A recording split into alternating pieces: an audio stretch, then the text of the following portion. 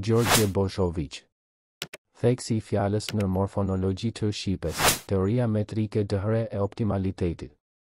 Theksi I fjalës në shqipen rregullisht vendoset mbi morën e parë të këmbës metrike dymorëshe të fundit të rënjes së fjalës, ashtu që të gjithë temat gramatikore janë paroksitone apo trokaike.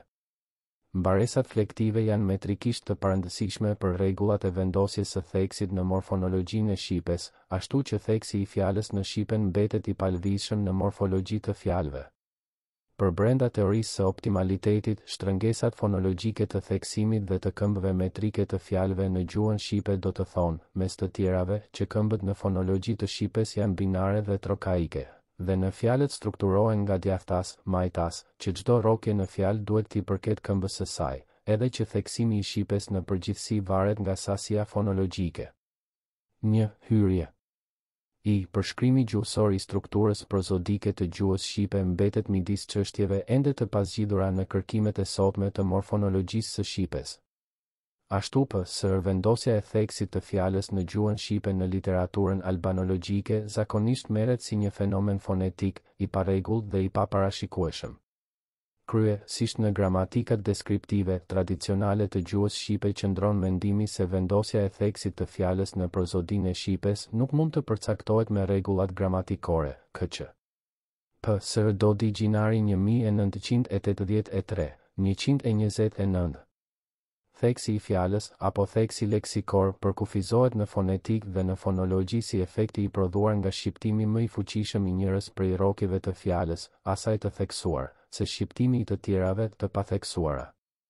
Ky lloj I theksit, andaj, bëhet jo vetëm thjesht fonetik, por edhe njësi morfonologjike e gjuhës, se funksion, non si shenja e qëndrueshme e fjalëve në të folurit. Kështu theksi leksikor ndryshon nga ai I fjalis, apo theksi sintaksor, I cili varet nga konteksti paralinguistik ose pragmatik, dhe prandaj nuk bëhet njësia strukturore e gjuhës vetë.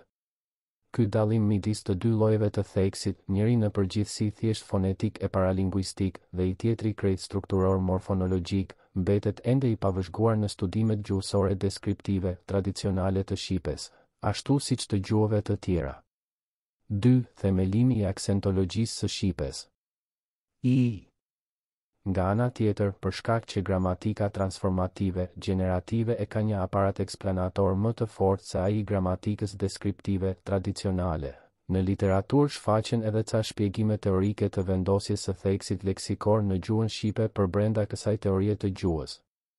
I pari që ka provuar t'i formulojë rregullat e vendosjes së theksit të fjalës në gjuhën shqipe sipas fonologjisë generative standarde, të themeluar në veprën e Chomsky-Hales, 1968, ishte Bevingtoni, 1974, 24-25, kq.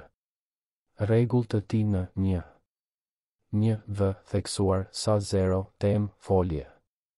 Megjithatë, kjo rregull, siç e ka formuluar Bevingtoni, nuk I referohet klasës natyrale fonologjike dhe e ndryshon vendosjen e theksit në temat emërore prej asaj në temat foliore të shqipes. Gjithashtu, nuk I përfshin ato tema emërore që mbarojnë me zanoret e dhe o të theksuara, si p, sër, kaf, par, byr, eti, ato që e kanë zanoren në rrokjen e theksuar, si p, sër, jastëk, apo ato tema një rrokëshe me mbaresat në një, të cilat sipas Bevingtonit nuk do të merrnin asnjë theks, p, sër, fe, ka eti.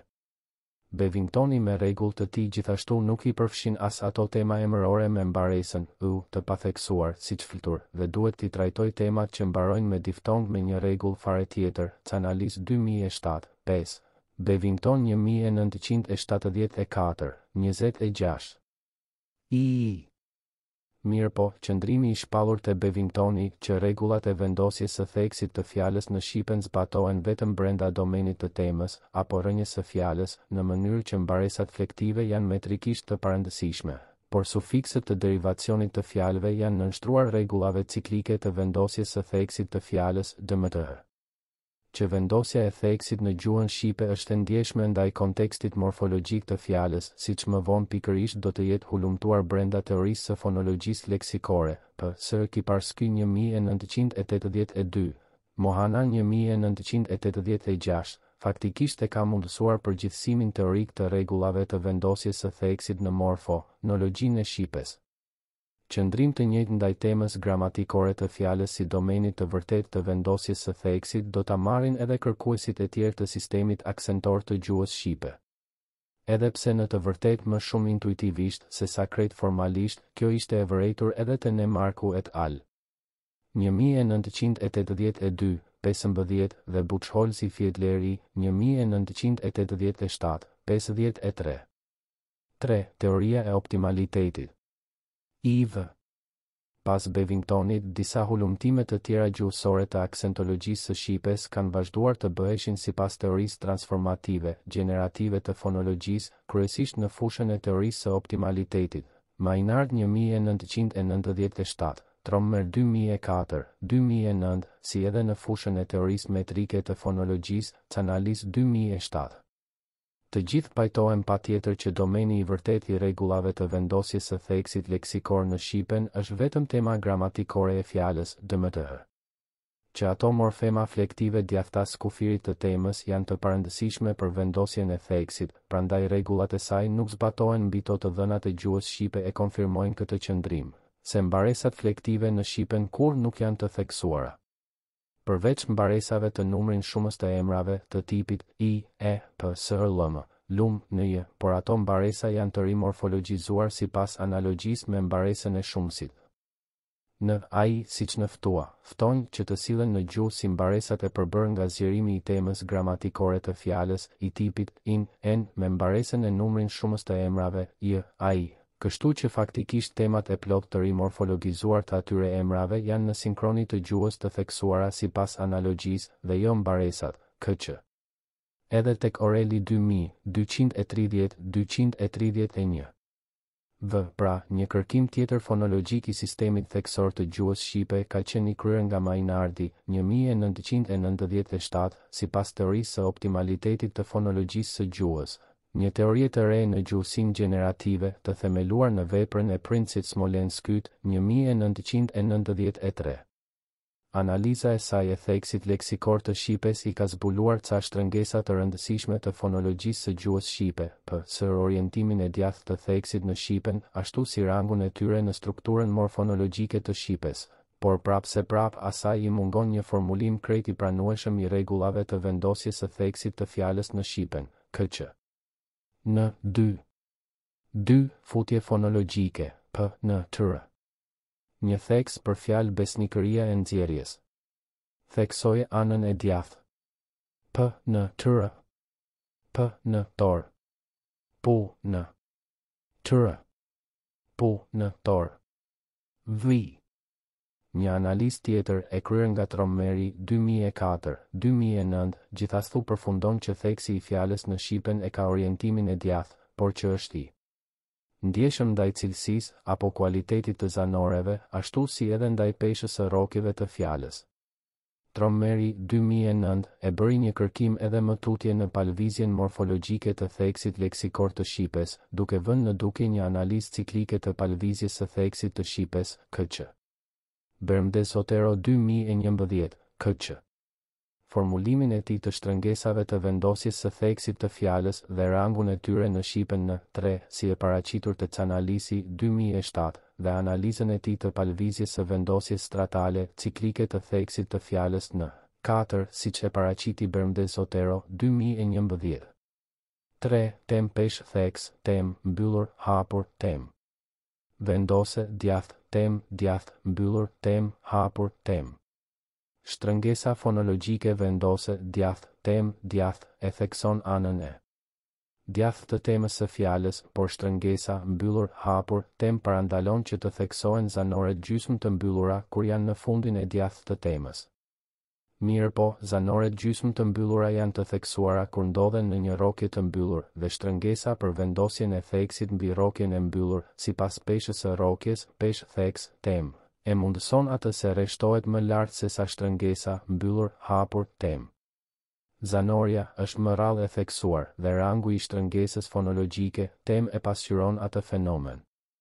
Më në fund, shtrëngesat fonologjike mbyllur, tem dhe hapur, tem, e pasqyrojnë dukurinë që zanoret i, e janë më shpesh të theksuara në shqipen kur ndodhen në rrokjen e fundit të temës së fjalës. Megjithatë, sipas të analizit 2007-68, ka edhe disa probleme me atë analizë teorike të theksit të fjalës në shqipen të Trommerit, siç në 3. Një shpjegim plotësisht i pranueshëm i ekzistencës së rrokjeve të theksuara me zanoren në gjuhën shqipe të Trommeri mungon. S'ka shpjegim për temat që mbarojnë me u të patheksuar dhe shpjegimi i Trommerit për temat që mbarojnë me u të patheksuar nuk i përfshin të gjithë rastet të kësaj dukurie. Po në fund të fundit, qëndrimi teorik më origjinal i analizës së tij, ai që cilësia e zanoreve ndikon vendosjen e theksit të fjalës në shqipen, sipas tipologjisë së gjuhëve duket pak i çuditshëm, sepse Trommeri e lidh theksimin e zanoreve jo me sonoritetin e tyre, por me periferalitetin e tyre në sistemin zanoresh, kështu që zanoret jo qendrore gjysmë të mbyllura, e dhe o, tek ai duken të jenë tipologjisht më të preferueshme kur janë të patheksuara sesa, siç pritet kur janë të theksuara. Analizë 2007-67 në fjalët e analisit. There are some problems with this proposal. Some involve further constraints, which look more descriptive than explicative. With regard to one of Trommer's central claims, that regarding the influence of the vowel quality on stress position, from a typological point of view stress systems influenced by vowel quality are attested, but they are all based on the sonority scale. More sonorous vowels tend to attract stress, and less sonorous vowels tend to avoid it. Instead, according to Trommer, in Albanian there would be a hierarchy of stressability /iauy//eo//e/, going from the most easily stressable vowels to the least stressable, since central vowels would avoid stress more than peripheral vowels. Now, in numberless languages, e is typical of unstressed vowels, but this proposal is much less well-grounded for mid-non-central vowels. As a matter of fact, in several languages mid-vowels are possible only if stressed. Moving from more theoretical problems to the empirical, the validity of Trommer's constraints is only statistical. For, moi hem for, moi hem for, moi mo, hempe, ndo, ndoj, ndoj hem. 4. Teoria metrike e fonologjisë. Vi. Analisi 2007 e ka kryer një analizë teorike të theksit të fjalës të shqipes sipas teorisë metrike të fonologjisë, KQ. Liberman Prince 1977, Hayes 1995. Analiza metrike e tij e vendosjes së theksit leksikor në shqipen është bazuar në propozimin që theksimi i gjuhës shqipe varet nga pesha e rrokjeve, ashtu si te Trommeri 2004-2009. Që zbatohet vetëm në domenin e temës së fjalës, ashtu si te Bevingtoni 1974 e të tjerët dhe që ka një orientim të djathtë, ashtu si te Mainardi 1997. Sipas të analisit, shqipja është në morfonologjinë e saj e ndjeshme ndaj sasisë metrike apo kuantitetit të rrokjeve dëmëtër. Ndaj numrit të morave të tyre apo peshës së tyre dhe jo ndaj cilësisë së zanoreve në rrokje. Rrokjet mund të jenë të rënda kur janë të gjata ose të mbyllura, apo kur e përmbajnë ndonjë diftong e prandaj përbëhen nga dy mora, apo mund të jenë të lehta kur janë të shkurta dhe të hapura e prandaj përbëhen nga një morë metrike. Rrokjet dhe morat e tyre i formojnë këmbët metrike. Prandaj, në prozodinë e shqipes, në fjalët e analist, këmba kryesore dhe e theksuar gjendet në fundin e djathtë të temës së fjalës dhe është e përbërë nga dy mora me aksentin paroksiton. Në fjalë të tjera, rregulla e vendosjes së theksit të fjalës në shqipen do të thoshte se në çdo fjalë të gjuhës shqipe, theksi kryesor vendoset mbi morën e parë të këmbës më të djathtë dymorëshe të temës së fjalës, dëmëtër. Që të gjithë temat e shqipes janë paroksitone me theksin në morën e parafundit, dëmëtër. Tem. Kështu, në qoftë se tema mbaron me dy rrokje të lehta, të shkurta dhe të hapura, sipën, le, bër, yndër, përpa, brenda, anembën eti, të dy e përbëjnë një këmbë trokaike dymorëshe me theksin paroksiton. Në qoftë se tema mbaron me një rrokje të rëndë, qoftë e gjatë ose e mbyllur, qoftë me diftong, ajo rrokje vetë e përbën një këmbë dymorëshe, e prandaj është e theksuar, si vënëdë, bilbl, shtëp, bar, kal eti. Për ato emra me theksin e fundit të temës, të cilat në toskërishten e kanë një morë të përfjetur që aktivizohet në përrasa, si sh, p, s, derisa gegërishtja e ka një rrokje të gjatë dymorëshe, si shrps, kq. Te analisi 2007, 11, 13, edhe si p, n, b, r, anemb, në eti. në gegërishten, këqë, në 5 dhe 6.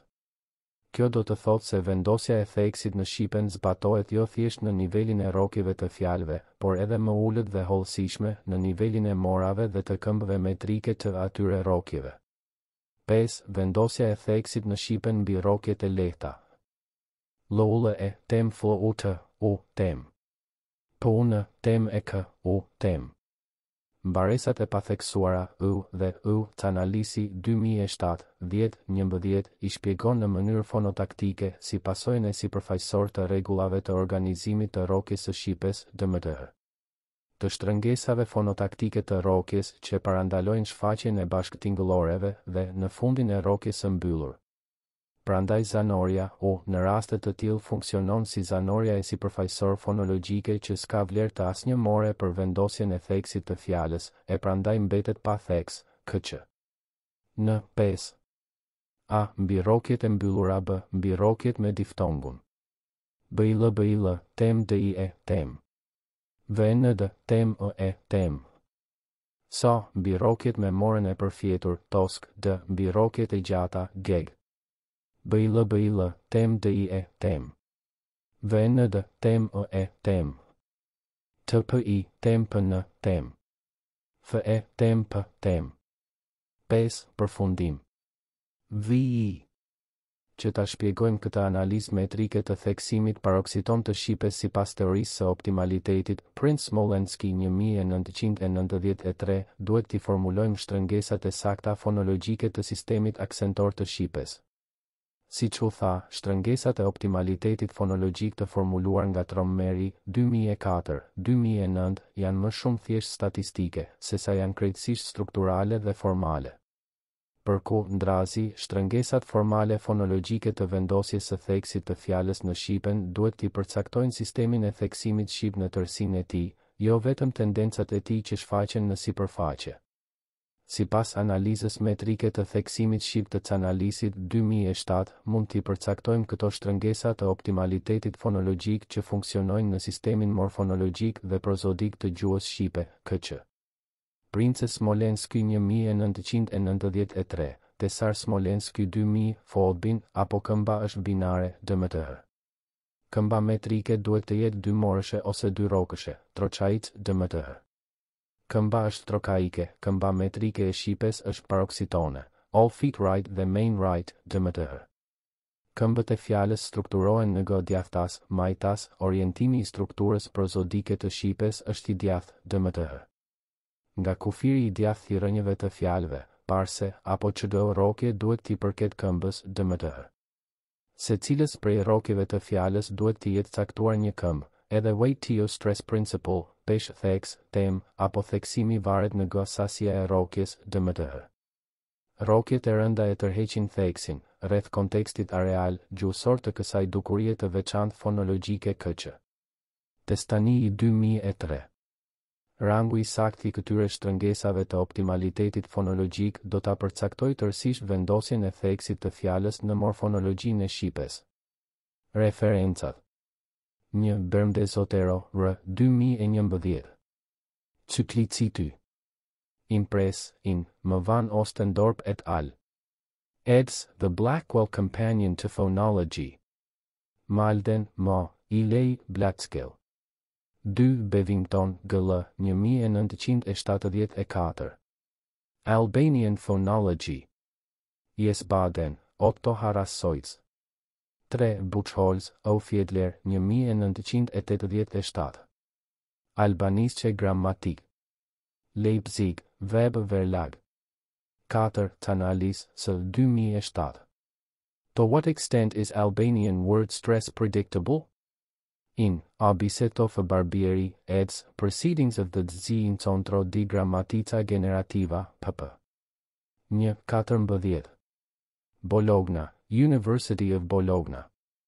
5. Chomsky, Nahali, M. 1968, The Sound Pattern of English. New York, Harper Row. 6. Dodi, Agjinari, J. 1983, Fonetika dhe Gramatika e gjuhës së sotme letrare shqipe, I. Fonetika. Tiranë, Ash. 7 Hayes B 1995 Metrical Stress Theory. Chicago, University of Chicago Press. 8 Kiparski P 1982. From Cyclic Phonology to Lexical Phonology. In Hervander Holstner Smith, eds. The Structure of Phonological Representations, Vol. I. pp. 131-175. Dordrecht, Foris. 9 Lieberman M. Prince, A. 1977. On Stress and Linguistic Rhythm. Linguistics Intuiri, 8 pp. 229-336.